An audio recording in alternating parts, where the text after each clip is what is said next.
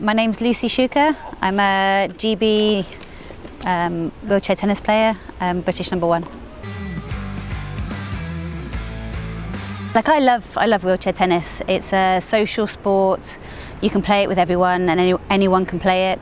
But you can also take it to, however high you can go, like however your ability and talent takes you, and however hard you work.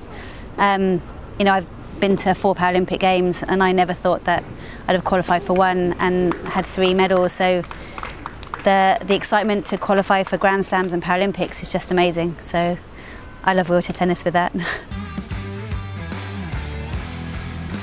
When I first started, it was to qualify for Paralympics, but I think now that I've been to them and I've won 2 bronzes and a silver, the ultimate dream at a Paralympics is a gold medal, so whether it's singles or doubles. The other thing is to qualify for the Grand Slams and to win a Grand Slam. So whether that's singles or doubles, I think that's any tennis player's dream. I love seeing new children and new people coming to the sport. It's such a great sport to play.